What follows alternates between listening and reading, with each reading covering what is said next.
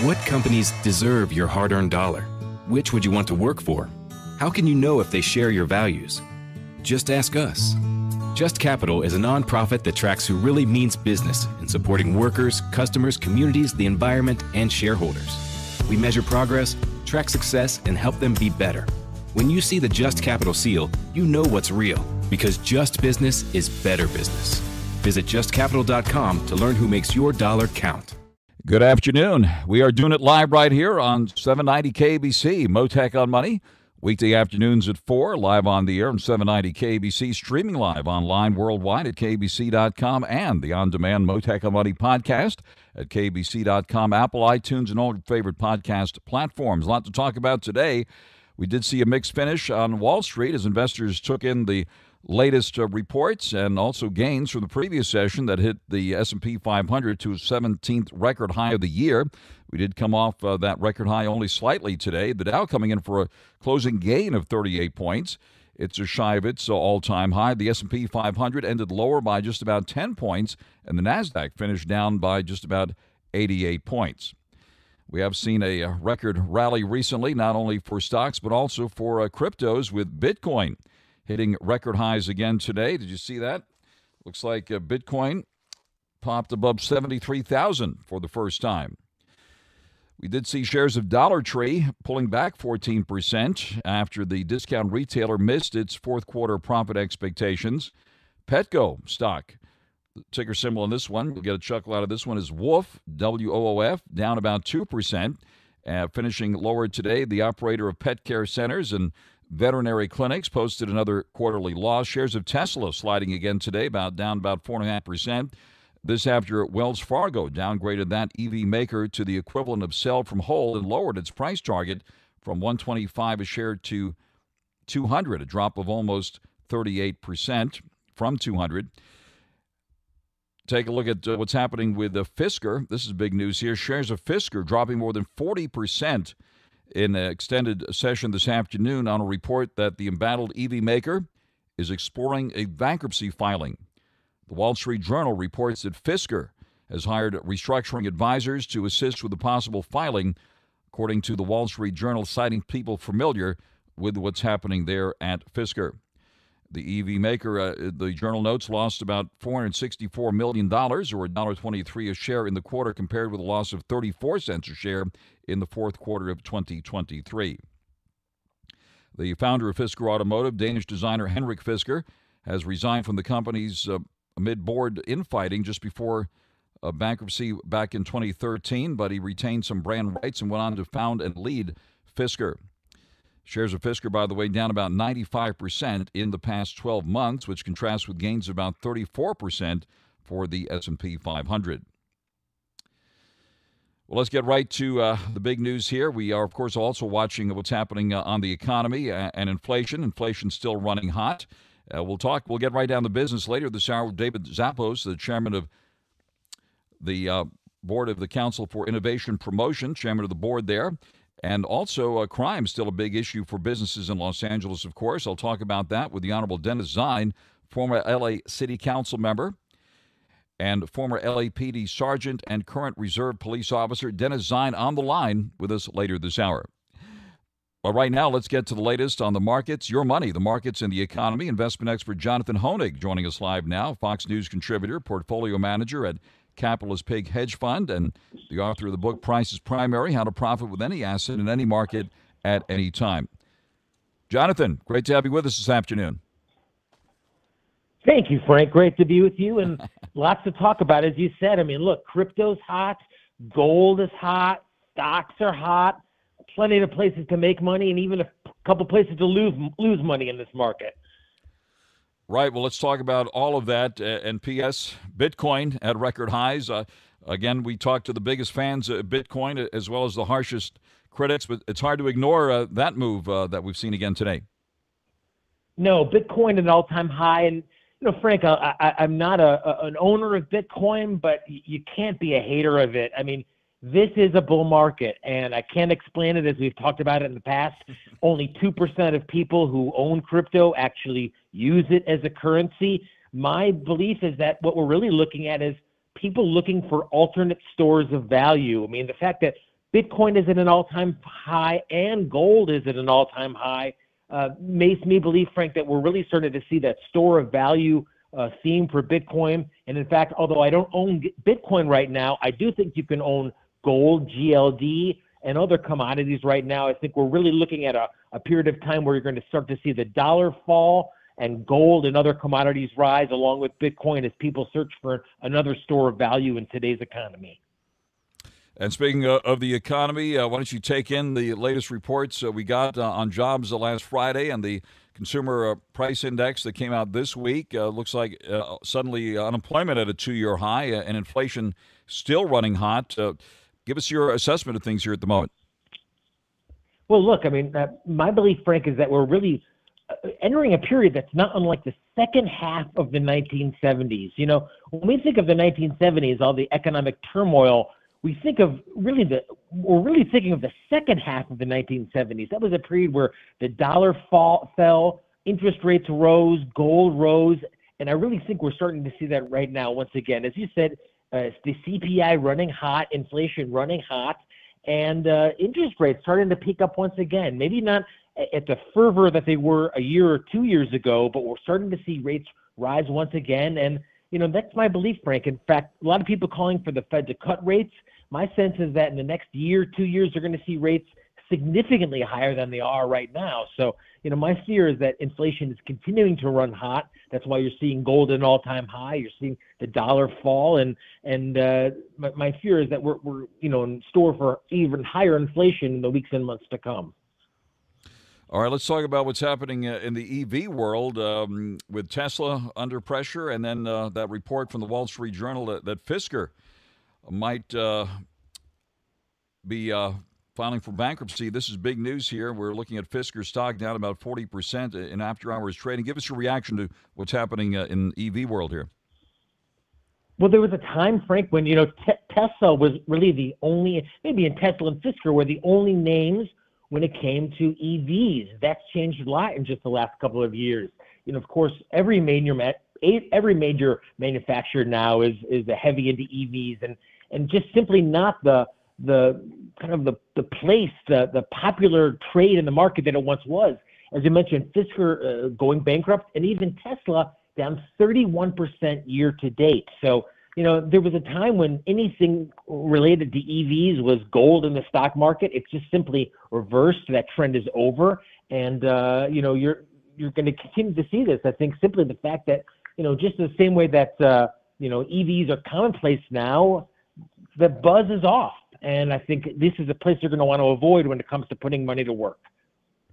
And, of course, the government have been pushing electric power despite the concerns about the power grid, and especially here in California with the way things are going. And now we're seeing also demand appears to be waning as people weigh the costs involved of electric power and the infrastructure and all that. So what do you see ahead here? Obviously, there have been some big winners and big losers. Yeah, that's really frustrating, Frank. I mean, the real fervor for EVs has not been a market phenomena. As you said, this has been something that has primarily been pushed by government, all the incentives and the demands, et cetera. It's really been a political edict, much more than a market-based edict. A lot of consumers report they don't like the hassles, if you will, of the EV ownership. So you're going to really start to see a shakeout here. I mean, the stocks are basically forecasting that, Frank. As I said, I mean, Tesla, which had been the real leader, it's coming near a resistance going back to basically 2023. Stock is down pretty sharply year to date. So we're seeing a shakeout here. And, you know, this always happens when, in my opinion, when government gets involved in business. You see tremendous amount of malinvestment, and it's going to be a really dangerous time, I think, to own Tesla stock or anything related in EVs, as exactly as you said, Frank, a real shakeout in just the usability of these vehicles moving forward. Of course, Tesla among the Magnificent Seven, so-called, and looks like not as magnificent as they were certainly in the last year or so. And now we're down to the Magnificent One now, NVIDIA, which has been hitting record highs lately. What about the other Mag 7 and the Magnificent One here? Well, this is just a changing of the guard, and it's actually healthy, Frank. I mean, for well over a year now, we talked about the dominance of the market and those rare 7 stocks. The good news is that it's broadened now. I mean, we mentioned a lot of the commodity-related names doing well. Emerging markets are doing well. You're starting to see oil peak up once again. I'm looking at an ETF, AMLP, that owns a bunch of energy-related master limited partnerships. Great dividend on that one on AMLP. So the Magnificent Seven, Frank, great companies. But this is a trend that basically, in my opinion, is over in the stock market. As you said, we're starting to see international stocks outperform domestic names. So I think there's money to be made in this market, but I just don't think it's going to be in those AMD and the high-tech names that really have led the market for quite some time. Apple, wonderful company. NVIDIA, wonderful company. Meta, wonderful company. But these stocks are overpriced and simply not where the market is looking right now. All right, so you would avoid the Mag 7 right now? Yeah, indeed, Frank. I mean, again, terrific companies, but I'm looking at names, for example, like CUT, C-U-T. That's another ETF that owns timber-related stocks. Or PSCE. That's an ETF that owns small-cap energy-related. Now, they're not sexy, and certainly the Mag 7, those technology names are tremendously sexy and eye-popping returns in recent years. But I think we're seeing a changing of the guard. Gold is telling us that. Bitcoin is telling us that, in fact. And there's going to be new places to make money besides those very high-flying tech stocks. They've been the leaders for quite some time, but they're not going to be the leaders moving forward. All right. You mentioned you're not too fond of the blockchain, but gold chain, yes, right? And any other of the metals that are getting new attention now? Yeah, I mean, the old saying is a rising tide lifts all boats. You know that, Frank. And just the same way that, when the semiconductors are flying, all the semiconductor stocks, by and large, are flying. So, indeed, I think you can own gold, GLD. I also like platinum. That's PPLT. And this one, Frank, is really at a fraction, less than about half of where it was trading just even 8 or 10 years ago. So a lot of these commodity names have room to run. I like platinum, as I said, and more than anything, I think you want to have some cash on the sidelines, Frank. As we said, we're seeing a changing of the guard, so you don't want to be fully invested. You want to have plenty of dry powder, if you will, taking advantage of some of the new trends emerging. But platinum, PPLT, definitely off the radar screen, one to include in your portfolio, and we do own this one at Capitalist Pig as well.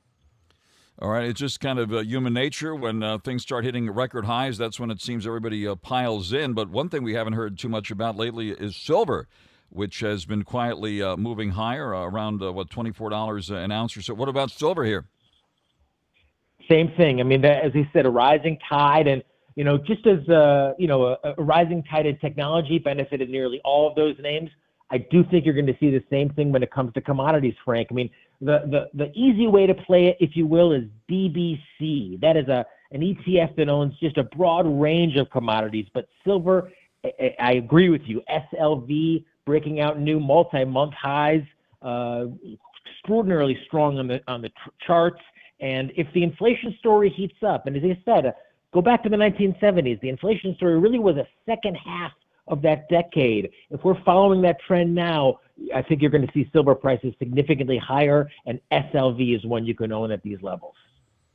On the air live with Jonathan HOENIG, Fox News contributor and portfolio manager at Capitalist Pig Hedge Fund, live with us here on Mottek On Money on 790 KABC. And, of course, coming off the President's State of the Union speech and reaction, and, of course, it is a presidential election year. How's the market taking in this rematch we're about to see? What's so interesting, Frank, is that the market, people always say, well, what is the shutdown going to do for the market? And what is the election going to do for the market? More often than not, if you look at the history and you look at the statistics, the market tends to have a mind of its own. Shutdowns, in fact, tend to have not a big impact on the market. And when it comes to elections, it's much more the policies, even than the party that wins. There's not even a demonstrable indicator, Frank, for example, if Democrats versus Republicans win, it's all about the policies that they enact. So certainly we're keeping an eye on taxes. We're keeping an eye on regulation, both of those major issues facing American corporations right now. And at this point, I mean, look, the trend is your friend when it comes to stocks. but lots of uncertainty in the election year, as you said. President Trump, among other things, is proposing dramatic tariffs on imports from China. So lots of uncertainty, Frank, and that's why I think you want to have plenty of dry powder in the till coming up on the election to come. We're going to have plenty of volatility, not only with just inflation, but the election as well. So it's a good time to have that powder in the can. Right, and then, of course, the Fed also in the mix, and we're going to be getting the inflation reading at the wholesale level this week as well, and that'll be the Fed's last look at inflation before a rate decision. What do you think is going to happen this time around, and what is the outlook on Fed benchmark interest rates? Will they be standing pat, or will they finally be lowering?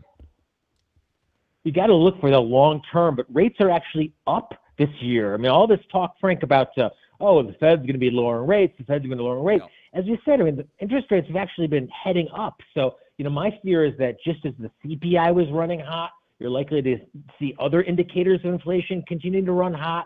And again, if that second half of the 1970s is any indication, Gerald Ford thought they had inflation beat. Interest rates have come down from about 9% to 7% by 1977. 4 years later, interest rates had more than doubled. So I'm not a Cassandra, Frank, but I simply don't think that the government has stopped spending. That would suggest that inflation has been whipped. So my sense is that we're going to see a hot producer price index and, in fact, higher interest rates in the months to come. On your live with Jonathan HOENIG, any other specific places, Jonathan HOENIG, where you are putting money now and or taking it off the table? Sure. Well, we talked a little about some of the off-the-radar screen ideas like cut, and I'll give you one more, Frank. It sounds a bit out there, but it's China. Chinese stocks we know have been decimated. They're trading extraordinarily low multiples. They're the cheapest relative to their profits anywhere in the developed world. So ECNS, that's ECNS, owns Chinese small cap companies. Again, not something you're going to find in most portfolios, but now is the time to truly diversify. And I think emerging markets, including China, are going to be a place you're going to make money in the weeks to come. Terrific, Jonathan. Thank you very much for taking the call this afternoon. That is Jonathan HOENIG, Fox News contributor, portfolio manager at Capitalist Big Hedge Fund, and author of the great book, Price is Primary, How to Profit with Any Asset in Any Market at Any Time. Jonathan, wish you a great evening, and thank you very much for joining us live here this afternoon. Best to you, Frank. Be well. Thank you very much. And right out to the freeways we go now, live on 790 KABC. Friends, people like you and me are ear to the ground in all things business. We like to be informed and indeed well prepared. As important as finance is, I want you to have a plan in case you're hit by someone not paying attention to the road. Thinking ahead serves us well, and even still, we can get caught off guard as people are so focused on their destinations that they might not have a plan if they're in an accident that is not their fault. That's why I encourage you to put my friend, attorney Clark Fielding's number in your phone. That number is 833-88-SHARK. So if you're in an accident, you'll be ready with your strategy to make Clark Fielding your very first call. Fielding Law aims for the highest possible settlements, considering you might need long-term care, rehab, compensation for lost wages, and any ongoing physical or emotional pain. So if you're hurt in any kind of accident, call for a free consultation with Fielding Law. You can trust them. They're honest, respected, and your strategy in case you get into that unexpected accident. Motorcycle, truck, pedestrian, scooter, hit and run, boating, or bike accidents, you name it, the number to call, 833-88-SHARK. That's 833-88-SHARK, or go to clarkthesharklaw.com. Mottek On Money continues here in 790 KABC. Mixed finish on Wall Street today with the Dow up 38 points, 39,043 at the close, near its record high. The S&P 500 pulling back from its record high, down 10 points at 5,165. The NASDAQ down 88 at 16,178. All the major averages hovering near record highs. The price of gold, which hit a record high in the last couple of days, pulling back a couple of dollars now at $2,179 an ounce. Crude oil near its high point of the year, just shy of $80 a barrel, down 13 cents at $79.59. We saw in that latest report on consumer prices that energy costs are up 2.3% recently, and that has put the consumer price index up 0.4% for last month and up 3.2% compared to a year ago, still running hot and coming in hotter than expected.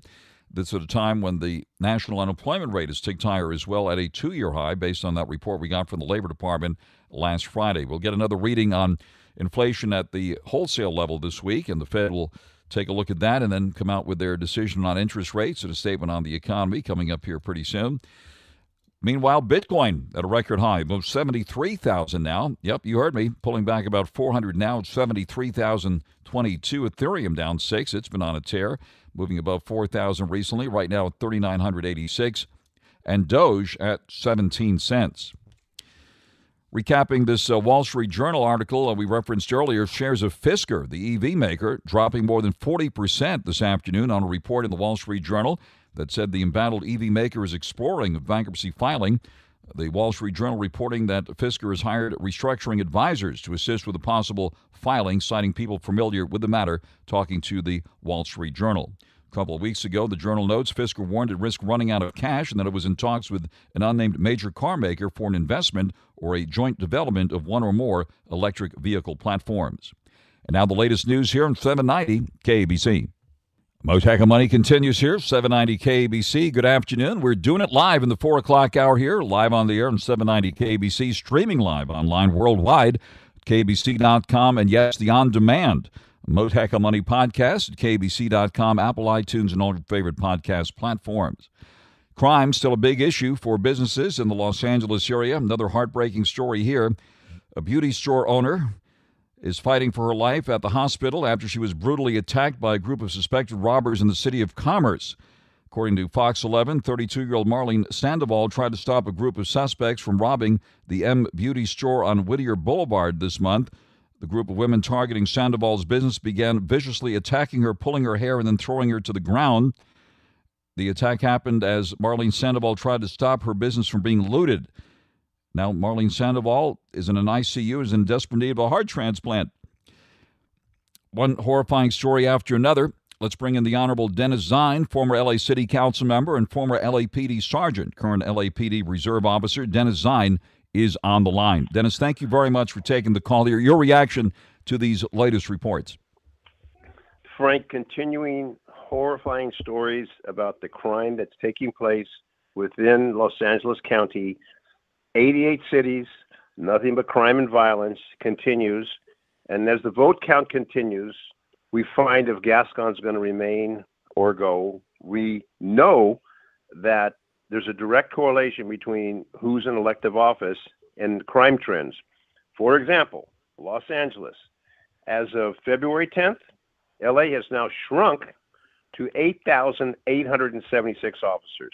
8876. And every time we look at it, the numbers shrink. As far as murders, as of the 2nd of March, murders are up in Los Angeles City, 16.3%. Robberies are up 13.8%. Burglaries are up 4.3%. Grand Theft Auto is up 9.6%. And shootings are up.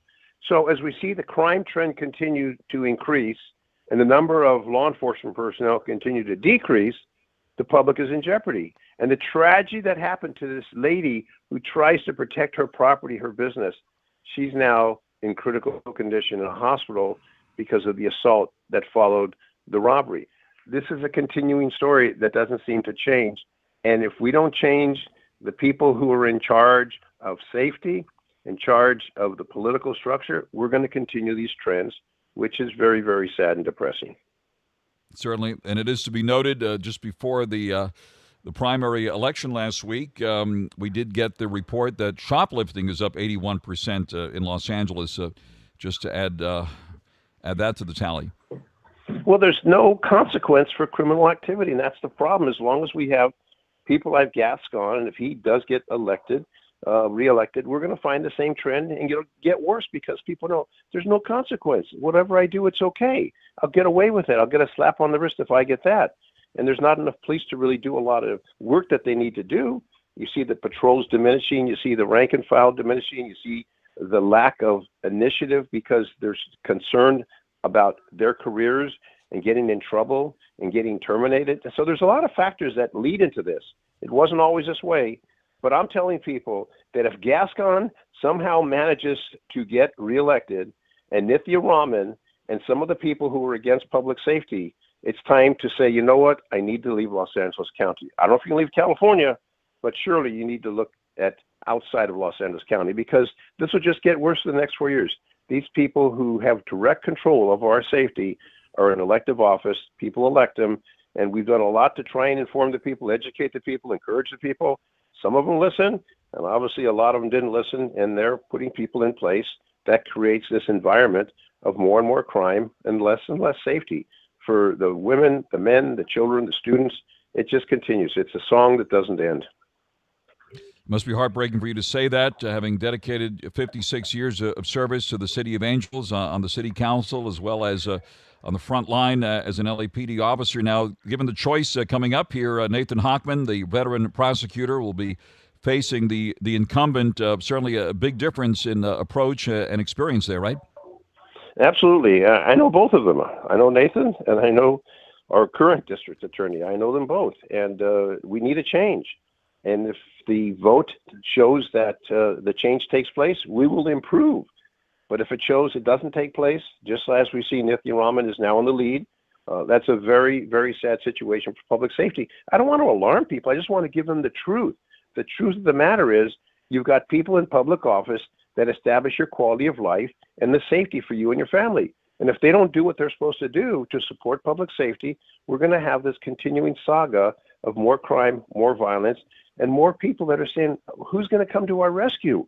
Where's that individual who's going to make our city safe, our environment safe? Well, it's you, the voters, that make that choice. And I keep on pounding on the voters because it's up to them to make sure the choice is to make it safe for them, their families, their property, etc.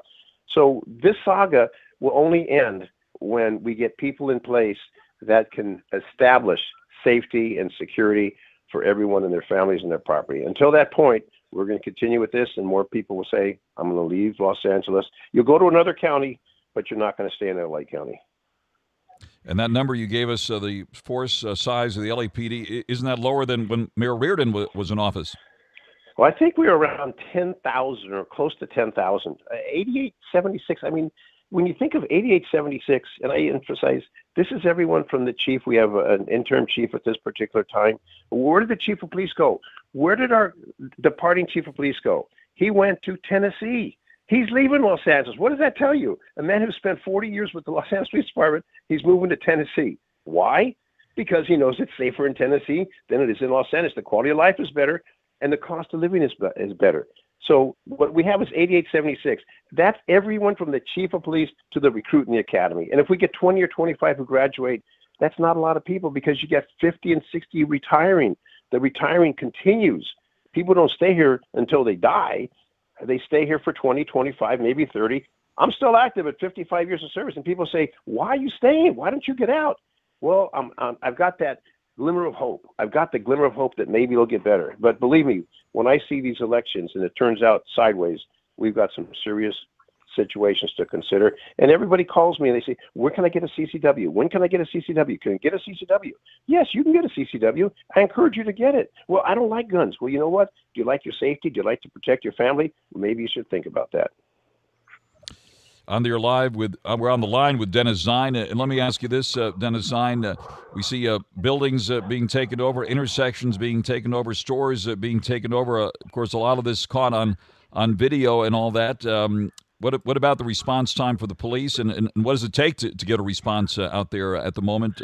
And even though you have something caught on video, what are the chances these people are being picked up? Well, Frank, you bring something up. There's a local businessman in the West San Fernando Valley who called me. He said, my business was broken into. By the time I got there, the suspects were gone. Called the police. The police were alerted by the alarm company. It took the unit 45 minutes to get there, 45 minutes to get to the site. Then he gets a bill from the city of Los Angeles. They want a fine because they said it was a false alarm. Well, they didn't steal anything because the alarm scared the people off. But they want to fine this individual, this businessman. They want to fine him because they didn't take anything. This is absurd. So I went to the police commission executive director and said, look into this. He said, yeah, you're right. It took accept amount of time to get to the location. The alarm goes off, the suspects flee. So nothing was taken. Now they want to fine this man because they didn't steal any property. I mean, sometimes I look at the system that is absolutely absurd, absolutely absurd. So hopefully we'll be able to have his fine waived.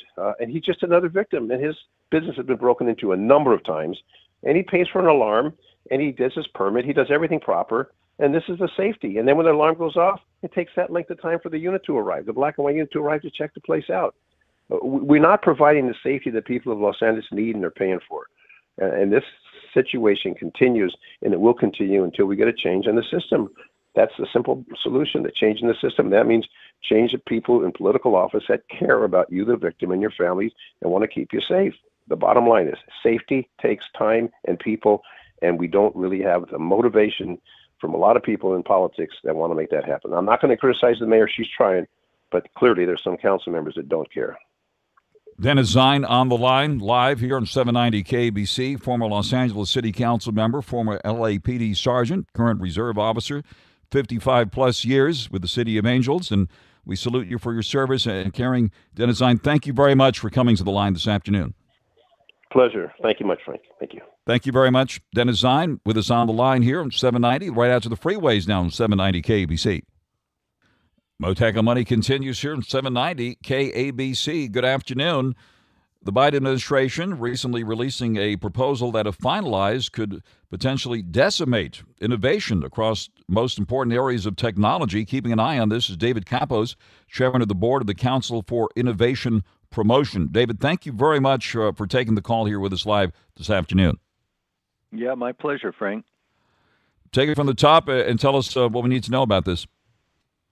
Yeah, sure. So there's a piece of legislation that's been around a long time, passed in 1980, called the Bayh-Dole Act.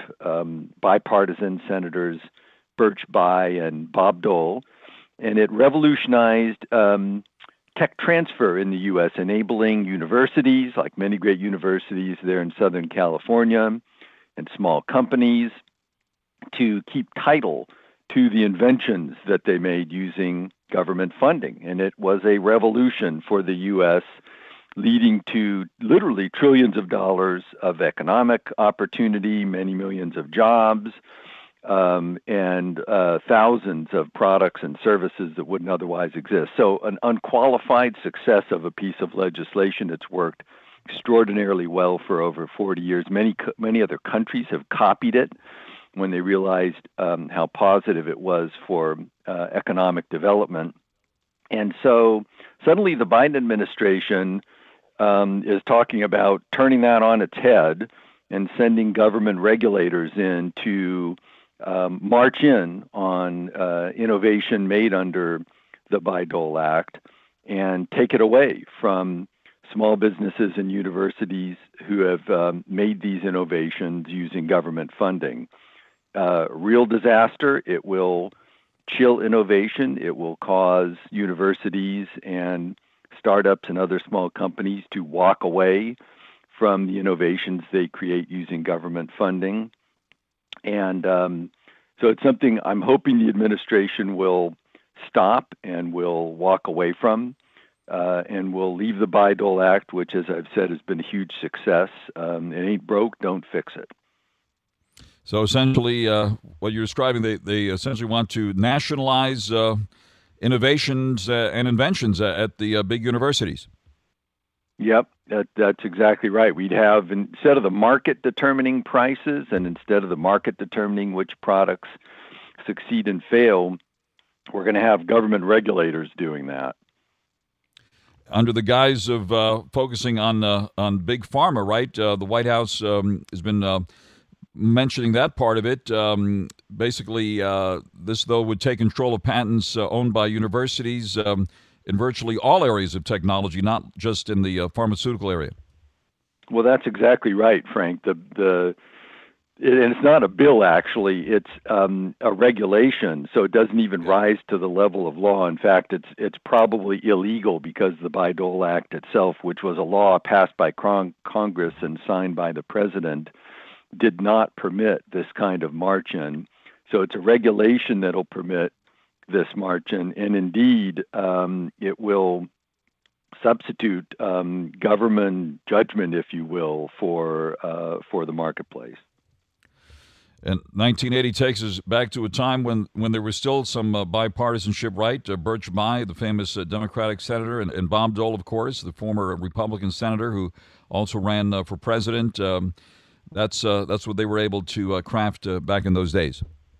Yeah, and it's been referred to in retrospect as perhaps the single most important piece of business legislation of the entire 20th century. It's hard to overstate how successful it's been and how many companies it's created, how many life-saving products and services. Like you said, Frank, the administration is billing this as about drug prices, but it's not about drug prices. It's about all categories of technology, everything from quantum computing to artificial intelligence to medical products, of course. Life sciences are included, material sciences, everything you could imagine. Many great industries from Southern California will be badly affected by this.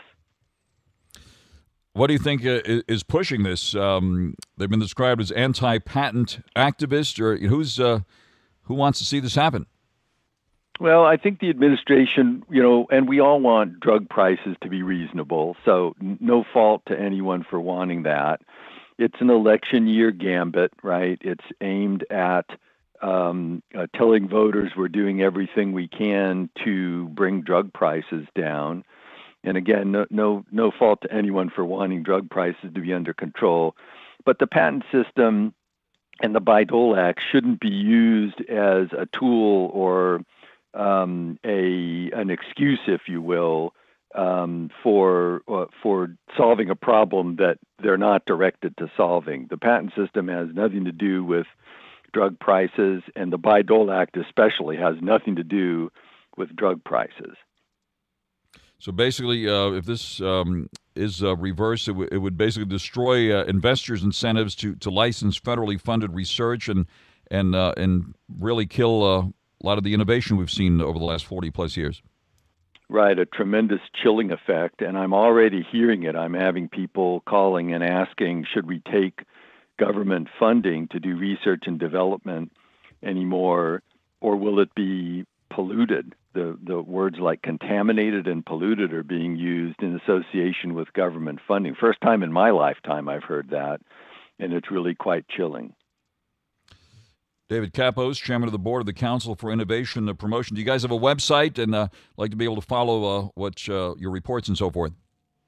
Yeah, we do, Frank. And this is a nonprofit. It's called, as you said, Council for Innovation Promotion. You can go to c4ip.org, and there's a lot of information about this gambit to overturn the Bayh-Dole Act, and you can read more and learn how to hopefully get involved, talk to your, members of Congress there in Southern California and get them to weigh in, as many already have, to tell the White House. Super. David, thank you very much for joining us live. David KAPPOS, Chairman of the Board of the Council for Innovation Promotion, live with us here on Mottek On Money on 790 KABC. Stay tuned now for the 790 KABC News Blitz. Movies, TV shows, books, podcasts, and more. It's what women binge with Melissa Joan Hart and her friend Amanda Lee. We have Lauren Bosworth with us. Yay! The Hills. So what is your number one question from fans? The primary question I still get asked was, "What is it real?" In 2024, to me, is a surprising question to get because I feel like everybody has been through the reality TV gauntlet at this point. What women binge, wherever you listen.